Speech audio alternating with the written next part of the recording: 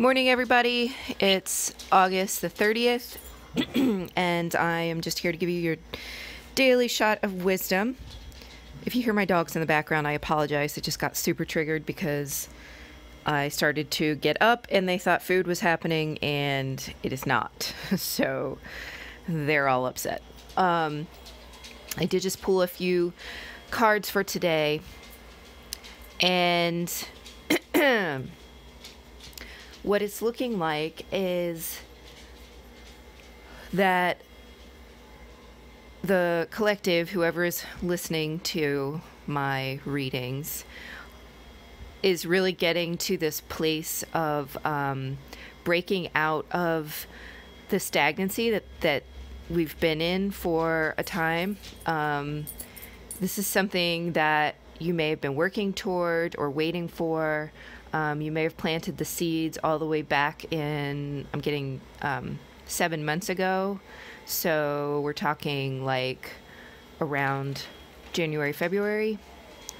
And that's about to really take off and go forward. It requires a really profound choice. I feel like I'm saying those words frequently these days, but it's either that you're making that profound choice, you are realizing that choice needs to be made, you know the truth of that choice or what you need to do.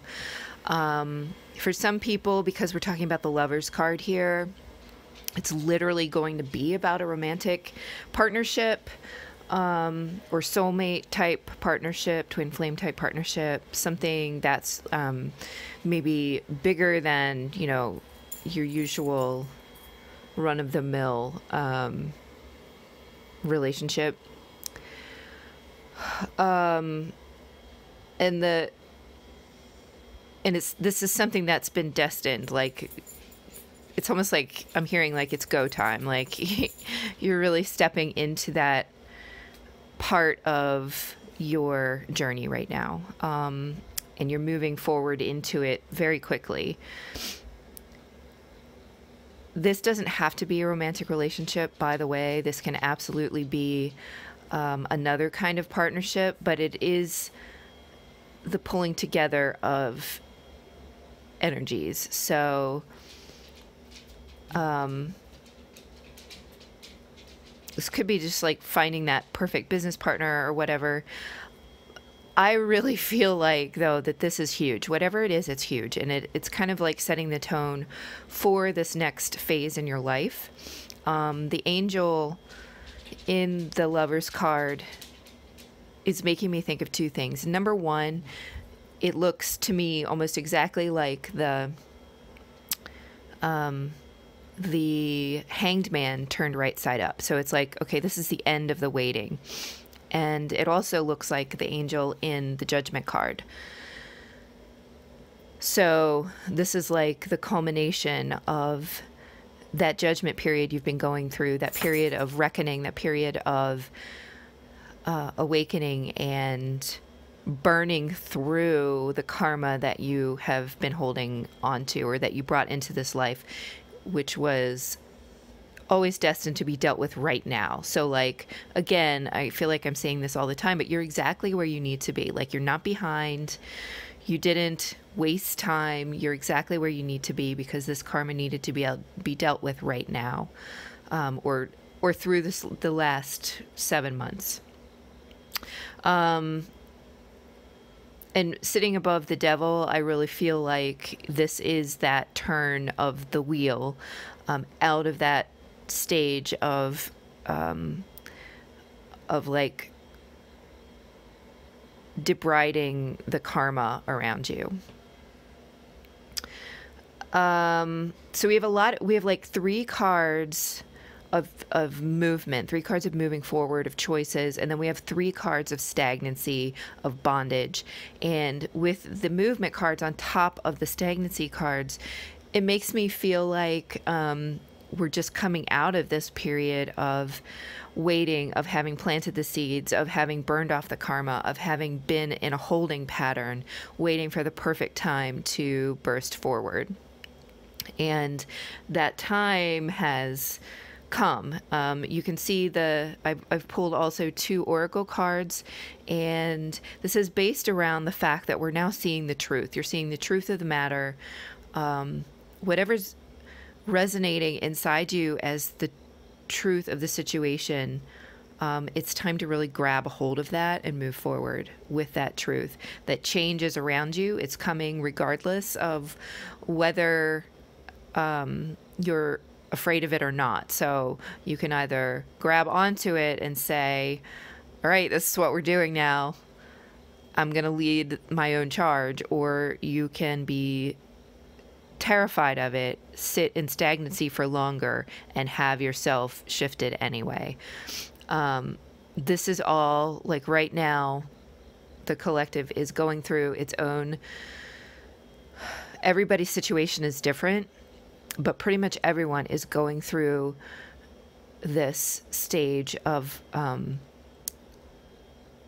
leaping forward. Like, your energy has been cleared to the point where you're able to grab onto these higher timelines and burst forward with into your destiny, into your true path, onto your career path, or onto your mission path, in whatever way that requires, or in whatever way, whatever that means for you, is what I'm trying to say. I've only had 1 cup of coffee, and I need at least 2. In any case, this is actually a period that is bringing you, just to underscore the idea of destiny, the bottom of the deck was a 10 of Pentacles. So this is your legacy. This is your both emotional and material stability. If you are on this path, and if you grab onto this path, and if you move forth in your truth and accept the change, and I'm not saying it's going to be easy all the time, but the reality is that the energy is aligning to bring you to this place where you don't even, you know how they say, like, if you love what you do, you never work a day in your life. It's kind of like that. Like, if you're doing this thing that you're meant to do, all the other things are going to come in. All the abundance is going to start coming in. You're setting yourself up to be where you need to be for the rest of your life. And I'm taking this message personally because I know I'm at a transitional point, especially in my career. And I know that there are things that I need to do to shift into what I need to be doing, and I've been resisting. So I get it. You know, I'm where all of you are. We are all right in this place, and it's important for us to accept our truth and shift with the change, because you're here. This is time. It's go time, is what they're saying. And everything that you ever wanted or that you were destined for is right here. This is like the portal where you're stepping through, or we already have been to that place, but now it's like, do this now. And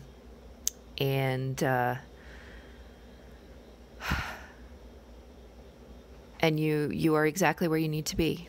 So don't let the change scare you. Don't let that create anxiety, because I can just feel that coming through from a lot of you, like, oh my God, that's so easy for you to say, but.